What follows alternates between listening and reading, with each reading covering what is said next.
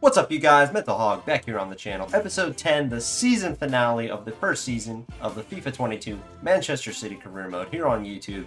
If you guys are as excited for this massive game that we have to get underway today, make sure you leave a like on this video, subscribe if you're new to the channel, leave comment suggestions down below for maybe transfers for Season 2, because that's coming shortly here on the channel as well. And I don't want to waste too much time getting into this, but let's just kind of talk a little bit about this game that we're about to get underway here.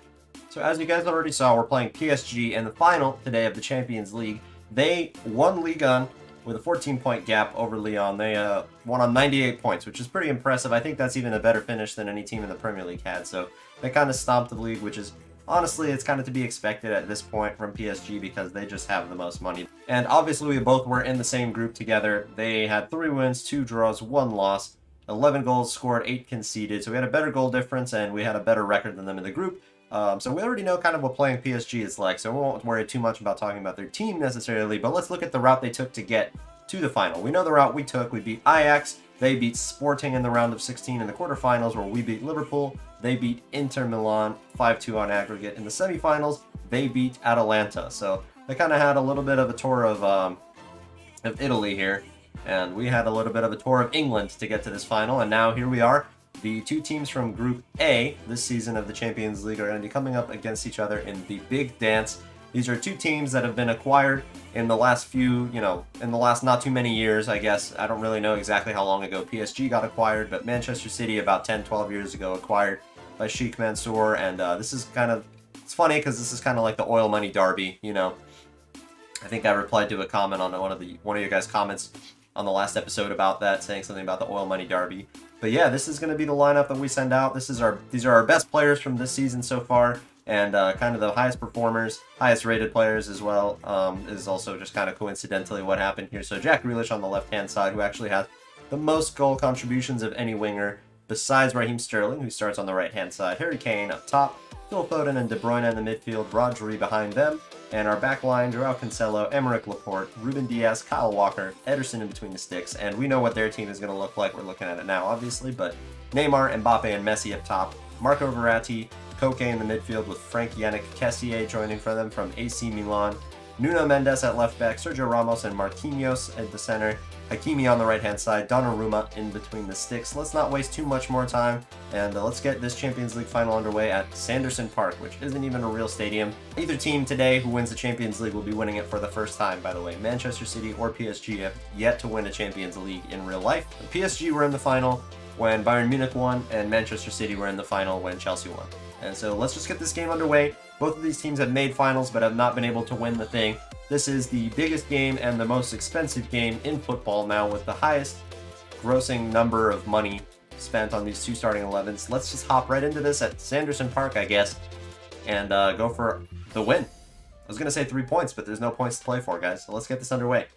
Here we are at not a real stadium. The atmosphere is still there, though, regardless. Manchester City going to roll out against PSG. We've talked about this game plenty. There's the coveted trophy that we're playing for today. And obviously, we're aiming to get those tassels to both be sky blue and white on both sides, of course. There's another look at the route that we took to get to where we did. And we kind of thrashed our opposition a little bit on our way in to the final here. So I would say in terms of our Champions League form this season, we're definitely looking on track to be lifting the trophy today. But if there's anything that we can look at to maybe give us a little bit of stress going into this game, it's our record in the Premier League, right? We kind of struggled in that competition, finishing 6th, which we saw the finale of that in the last episode. And yeah, I mean, that could maybe be something for us to consider going into this game. We didn't necessarily have the best season in the Premier League, despite having, a really good one in the Champions League. And that front 3 is just absurd. We've all seen the lineups already. Let's just get this game kicked off, underway, and see if silverware is in our future today. We've obviously already won silverware this season in the Carabao Cup, but, I mean, can you really compare the two? Of course not. We're keeping possession, kind of playing a slow game early on here. We're getting pressed pretty high. That was a little bit risky, if I do say so myself. Nice cutout. As I record this, there was just a live a live hotfix or something like that to basically finesse shots from outside the box. So maybe not something we're looking to score today, but oh, wow, that was a close one from KDB, almost passing it off to Raheem Sterling. Koke apparently making his debut today in the Champions League final. So they've had him for what? At least since the January transfer window started about 4 months ago, and they haven't played him a single time. Is that what you're trying to tell me? Kessie trying to get some fancy dribbling. I still don't know if it's pronounced Kessie or Kessier. I've just been saying kind of a mix of the two. Ooh, KDB is through here on goal. Can we put this away? KDB shoots and scores in the Champions League final. Ladies and gentlemen, we have the lead 13 minutes in. Can you ask for anything else? You know, I was actually considering not starting Kevin De Bruyne today, showing the kit number, respect on his name. He hasn't been putting in the best numbers for us, despite being, you know, the best player in the Premier League, in my opinion, at least in real life, for the past couple of seasons. But, yeah, he hasn't been putting in the numbers in this series. But, of course, you can trust him to step up in the big games when it matters the most. And I'm glad I put my trust in him. The skipper, scoring in the Champions League final on the biggest stage of them all. That is his second goal in the Champions League in this entire season. But, ladies and gentlemen, that is the kind of quality you're looking at when you look at Kevin De Bruyne. He can step up in those big games when he needs to. Well, the pressure is going to be on now. They've already been doing a really good job of pressuring me and kind of lowering my passing options, especially building out of the back. But, yeah, we're going to look to try and do something. Let's see if we can add insult to injury pretty early on, though, in the first half. I wanna kind of get comfortable as much as possible. Obviously, it's the Champions League final, so trying to say you want to get comfortable is kind of ridiculous, but it's FIFA, so it's fine. Marco Verratti to Nuno Mendes. I'm going to run my center backs a little bit further back. I don't think I need to really feel the pressure right here. I can maybe use Kevin De Bruyne to kind of get forward and mark Nuno Mendes, who's running low on stamina. Kylian Mbappe trying to cut inside, looking for passing options. Nuno Mendes actually scores an equalizer. Oh my god. No way. The absolute drama in this game. I just said he's not a threat, and here he goes, proving me wrong. And you know, the funny thing is, I remember hearing in the summer transfer window this season, in real life, that Nuno Mendes was rumored with a move to Manchester City, and that's not all I had heard about until he randomly moved to PSG. Kessier linking up with Nuno Mendes on his weaker right foot, putting that in at the near post. Questions have to be asked of Ederson there. He should be making a better save than that, especially with the way goalkeepers play in FIFA 22. That is really disappointing to see, that we concede like that. Our defense is... it's just so inconsistent. Sometimes it's really good, and sometimes it's really bad. Lately it had been good, but... maybe that was just to get my confidence up. Oh, but Phil Foden threw on goal. Quick response. Okay. This is turning into a really open end-to-end game. Phil Foden scoring now in the Champions League final at the age of 21. Scoring also on his weaker right foot. So what is it about people shooting on their weak foot today? I don't know. But Phil Foden, the boy who scored the best goal I have scored in FIFA history, probably. In my opinion, at least. In my FIFA history, I should say. Scores for us on the big stage, Champions League final. And I mean, this is just the kind of quality you can expect from him as well. Same from him and Kevin De Bruyne. They're not similar players. That's not what I mean by that, but they can both perform on the big stage. Midfield getting involved in the biggest way for us today. Keeping Messi at bay. Joao Cancelo, nice job. But gives the right back to him. And we need to be careful in our midfield. We are getting caught out big time.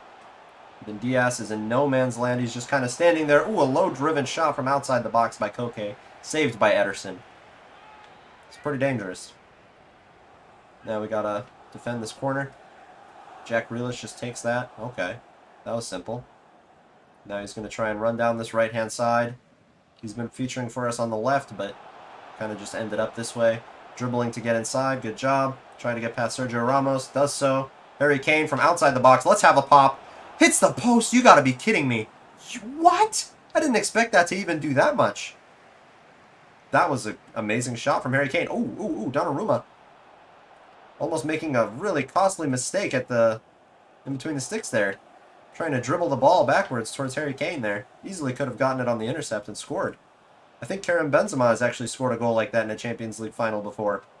I think it was against Liverpool. But I think it was... I remember it being a Champions League final with Alisson in goal. I don't know if it was the game that they had, you know, the stinker from Karius. I don't think it's that same game. But I could be wrong. It's almost halftime. Try to get this ball out as far as we can. All right, that's going to be halftime. We're up 2-1. And, yeah, this game is really open on both ends. Lots of attacks and lots of runs being created and lots of opportunities for both teams to score, as I'm sure you guys have seen by just watching the gameplay footage. Joao Cancelo, a featured man on that camera angle. And, yeah, within 15 minutes there, all the goals have happened. Stats in the first half, PSG actually dominating possession, 57%. We have had more shots, expected goals, not passing so much, and we've won more tackles than them. But also tried more as well, so, you know, kind of a back and forth game. Still could really go either way in the second half, and really the second half of games is where scoring can really open up in real life and in FIFA, so we really need to be careful and not rest on our laurels here with just a 2-1 win. No reason to feel comfortable about this at all. Let's see, maybe a substitution or something will prove to be crucial in the second half. It almost feels like I'm playing the second leg. Ooh, wow. Really physical play from PSG at the start of the second half. Wrestling the ball off of Phil Foden, who obviously is not the most physical player. Ruben Dias is kind of in no man's land once again. Rodri was forced to mark somebody that he shouldn't have had to there. They are just getting all kinds of passes off. Rattle the crossbar and in. Is that Nuno Mendes once again? No, it's Kessié this time. I couldn't tell the kit number. Alright, and Kessié now scoring. So like I said, we shouldn't feel comfortable with the 2-1 because they can break us down, and they absolutely have been. I don't have any idea what my center backs were doing at the beginning of that attack from PSG. They were all over the place. Rodri, for some reason, had to come back and mark, and he should never have to do that. Kyle Walker probably could have made the block. Ederson probably could have made the save. But it's not about what they probably could have done. At the end of the day, it's about what they did do. And what they didn't do, or sorry, what they did do, I guess I should say, is they let in a goal. Now we have time. We have time to respond. I'm not necessarily worried, but we do need to find a response. Or else we're going to have to play 120 minutes of football today, and I don't necessarily want to do that. I would love to see Harry Kane getting a little bit more involved in the play. Kyle Walker, can always depend on him to get to those balls before a winger does. Raheem Sterling, out to Harry Kane, looking inside. Phil Foden on a nice run here. Gets past his man. Can he score? I think so. Squares it up and scores on his left foot. A brace for Phil Foden. He is quickly becoming one of my absolute favorite players that I have used in this career mode so far. Oh my goodness. Phil Foden with a brace, ladies and gentlemen, in the Champions League final. This is just crazy stuff. I'm not nearly giving this as much energy as I should be, but I think the gameplay is kind of showing what it needs to show, and Phil Foden is just absolute quality. He's scored on his left and his right foot today, and now he is potentially on a hat-trick, and potentially, if he can get something on his head, a perfect hat-trick. But I doubt that'll happen in this game. Anyways, we have the lead again, a response within 10 minutes of them scoring, which is good, but now we really need to start paying attention defensively and hanging on and making sure that nothing else goes in on our end. And the passing play right away is dangerous. Ruben Dias, I really need you to find some opportunity here to get a tackle in or something. Emerick Laporte is stopping at Mbappe's shot from outside the box. Rodri picks it up. He's got Koke marking him, so I'm not worried about him getting caught up to or anything.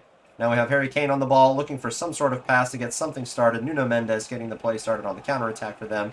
We have bodies all over the place once again. Lionel Messi making that inside run. Neymar in lots of space as well. We know they have the quality. Kyle Walker gets to it, plays it out for a corner. Good on him. It looks like we're going to see the first substitution of this game. Kessié coming off for Danilo Pereira. I don't know why they would sub off their man who has gotten a goal and an assist in the Champions League final, but they did. He looks unhappy about it, rightfully so, because that doesn't make any sense in my opinion. Ederson catching that ball off of the corner. Now we're looking for something to do. I'm going to try and kick this ball. Ooh, that was a really risky idea for me, but Kevin De Bruyne now has the ball. I see a run being made by Raheem Sterling, which I was looking to pick out, but didn't work so much. Maybe if I played a ball over the top, would have been better. I see Harry Kane now making a run. Can I find him? No, because the ball actually goes to Jack Grealish first. The passing hasn't felt too great from me today, but I think really it's me. It's not necessarily the game. Now Lionel Messi in space, Joao Cancelo, both of them knackered for stamina. They've been making runs like crazy all game long. looking for passes inside, trying to get our defense out of position. Danilo Pereira takes a shot, gets blocked by Rodri, though. I think it's time for us to make some substitutions of our own. I'm going to bring on Riyad Mahrez for Jack Grealish. He just hasn't really been able to do too much on that left-hand side for me. And I'm going to also actually take off Harry Kane and bring on Gabriel Jesus at striker. He has been doing well for us so far this season, so I'm going to do that. Tell him to get in behind. Maybe we can find another goal to really give us a cushion in this game. We have not been able to do that thus far. Harry Kane and Jack Grealish coming off the pitch in the Champions League final. It's no hard feelings. I just really want to try and solidify this victory. We have 3 substitutions. We really need to use them. Ooh, a good block there by Kyle Walker. Neymar taking the shot inside the box. Oh no, the passing. We're getting absolutely broken down. Riyad Mahrez doing some defending. Oh, but it's not too good. They still have the ball. Oh, Ruben Dias is a lifesaver. It's the 81st minute. We really need to just be careful. Really? What was that pass? That was just terrible. Messi is down. Kevin De Bruyne trying to do some defensive work. The ball is just falling for them every single time. Kevin De Bruyne has the ball once again, tries to control it, actually does so successfully. Gets picked up. What in the world? Phil Foden needs to turn around and run after the ball there, but he just doesn't do so. And oh my God! We just cannot touch the ball, and every time we do, it bounces straight for them. Did I just see... I kind of skipped over that, but Lionel Messi just got subbed off in the Champions League final. Is that... Are they being serious? Hakimi to deliver the dead ball. Di Maria actually coming on for Lionel Messi. Are you joking? Doesn't seem like we have that many passing options. But I'm going to try and keep possession as best as I can in the closing minutes of this Champions League final. Kevin De Bruyne against Sergio Ramos. Sergio Ramos looking to start something. We are in stoppage time. There's 2 minutes of it, and really all we need to do is defend. I'm not necessarily looking for another goal at this point. I'm just looking to stop their attack. And I think that is just about going to do it. Yes, it is! Get in there, lads! Manchester City winning their first Champions League ever in what was actually a pretty intense game, I'm not going to lie. 3 goals scored in the first half, 2 for Manchester City, 1 for PSG, and then in the second half, again, a goal from each side, and it was a tale of just end-to-end intense football for very short periods of time, actually. In the first half, it was about 15 minutes there where we were scoring goals and things were really happening, and in the end, it was about 10 minutes. In the second half, it was about 10 minutes early in that half where things were really happening, and then it was really just about holding on and really trying to stay solid at the defense and not concede another goal to get something really not good happening in this game.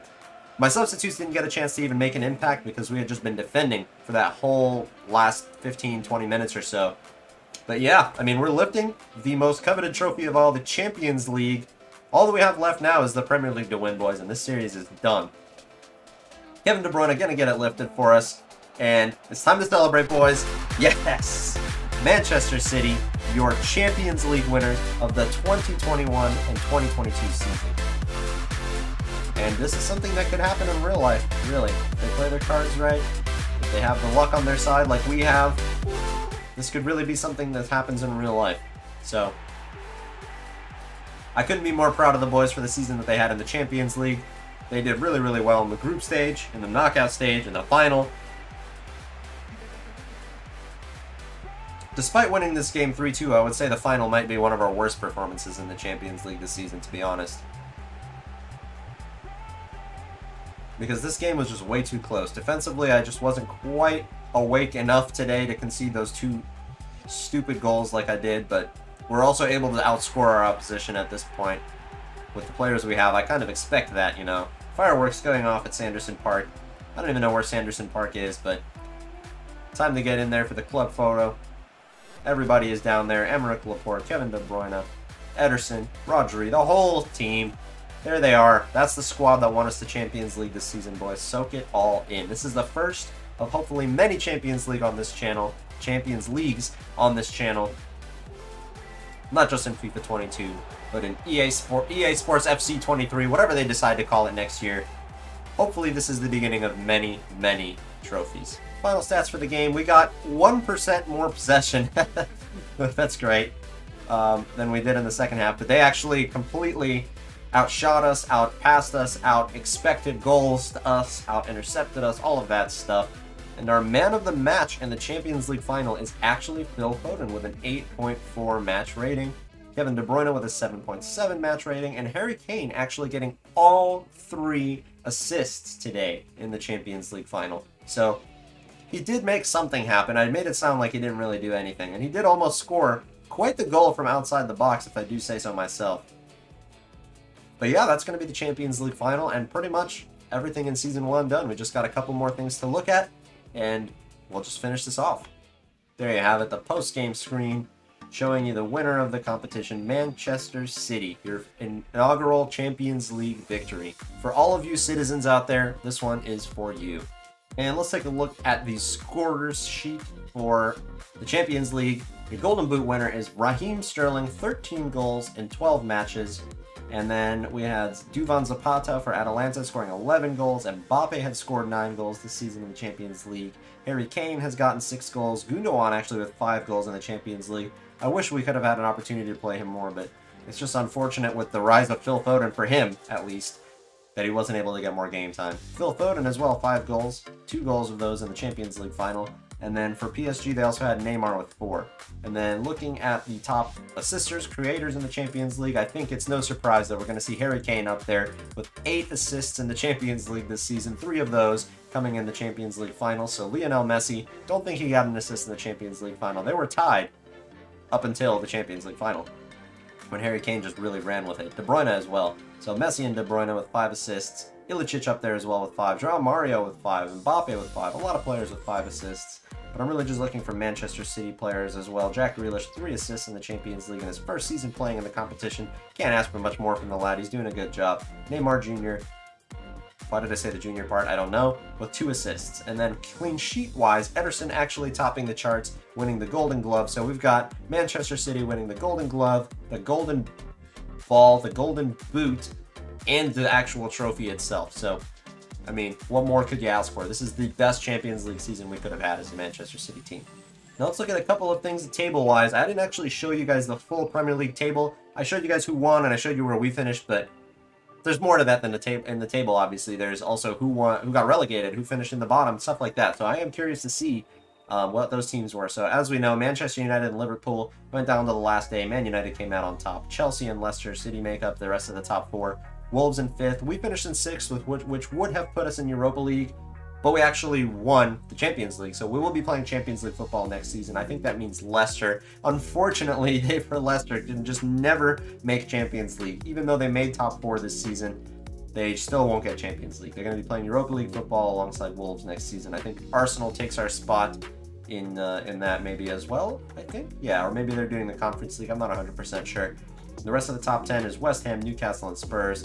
And then really we just care about the relegated sides. You guys can see that Leeds, Burnley, Villa, Southampton, Everton, Brighton, Brentford, and relegated down to the Championship next season. I'm actually a bit shocked about that bottom one. Crystal Palace, Norwich City, and Watford. So yeah, Watford going down. So sad to see that from Ben Foster. They were 5 points behind 17th place Brentford, who barely, like by the skin of their teeth, stay up in the Premier League. That's pretty crazy. Community Shield at the beginning of the season, we destroyed Leicester 4-1. So that was an easy one. The FA Cup actually ended up getting won by Everton over Burnley. So that's a very interesting FA Cup final. I forget where we kind of bowed out of this competition. We made it to the quarterfinals. That's right. Yeah, we played against Leicester and we got a little bit thrashed. They got thrashed by Burnley, who then got thrashed by Everton. I know we won the Carabao Cup 4-2 over Luton Town. It actually ended up being a lot more interesting of a game than I expected it to be. I remember that game. It was fun. The Super Cup at the beginning of the season, Chelsea winning out over Villarreal. We obviously won the Champions League. The Europa League was won by Napoli over Villarreal, and the Conference League, Roma win the inaugural Conference League in this career mode save. Usually it's Tottenham Hotspur, to be honest with you. Season 1 and Tottenham winning the Europa League, Conference League is just like one of those truths in life, and except in this save, I guess. And we also have a World Cup happening this season. Not that I'm doing international management, but I think I even have it disabled in this save, if I'm not mistaken. But yeah, there will be a World Cup, so I'll show you guys who wins that at the beginning of next season. Yeah, in the next episode.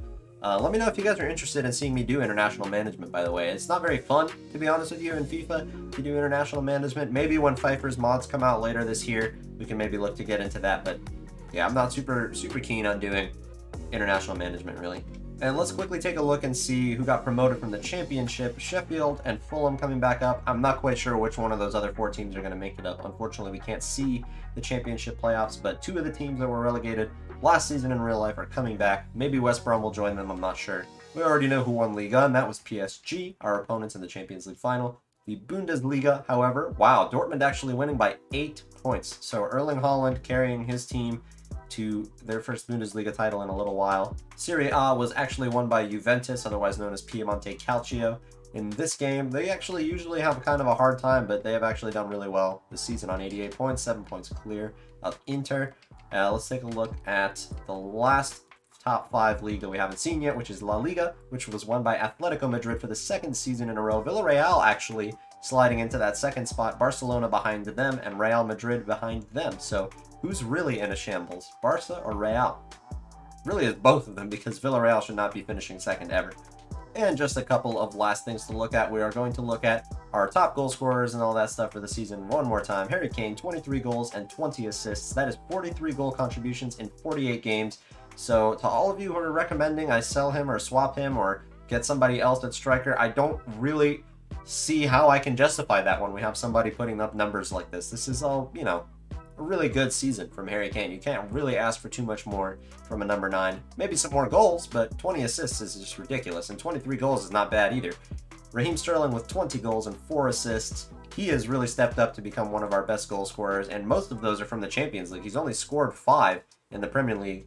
And yeah, I mean, just all-around great player for us, Raheem Sterling. I'm very impressed with him.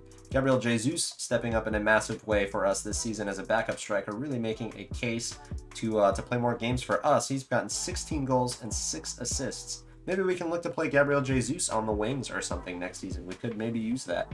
Gundogan with 12 goals and 9 assists. Didn't feature too much for us towards the second half of the season as Phil Foden kind of took over his position, but yeah, he did a really good job for us, and that maybe somebody can keep around as a backup player next season. Riyad Mahrez with 12 goals and 4 assists did pretty well for us. Jack Grealish on his inaugural season as a Manchester City player, 10 goals, 11 assists. Kevin De Bruyne stepped up a little bit towards the end of the season there, 9 goals and 10 for him. Phil Foden, 9 goals and 7, including just the best goal I've ever seen scored, that bicycle kick goal. Ferran Torres, 6 goals and 2 assists. Bernardo Silva with 5 and 10. That's about it in terms of our top goal scorers. But we did also have contributions from players like Kyle Walker, Rodri, Zinchenko, John Stones, and I think that actually ends off the list because these are all our loan players. By the way, we have a lot of players out on loan, so potentially a lot of players moving on next season, something like that. Look at all that. Jesus. So many players. One last thing we're going to do before we actually cap off this episode and this first season in charge of Manchester City is we're going to do a little bit of an awards ceremony. This is something that I have seen other popular career mode YouTubers do that I actually really like, and I think it's a really good opportunity to get you guys involved in kind of helping me decide who wins certain awards. So we're going to start off with our best transfer this season, and we really only made 2 transfers for you guys to choose between, but realistically that's all we need is 2 options for you guys to vote for, maybe a third, I'm not sure. You guys let me know how many options you do want, but I'm going to start you off with 2 this season. I'm going to say your options are, and your only options are Harry Kane, who we brought in from Tottenham Hotspur, and is obviously most likely to win this this trophy, I guess you could call it. It's not really much of a trophy. I don't have anything to present or anything like that, but, you know, it's an award that he can win.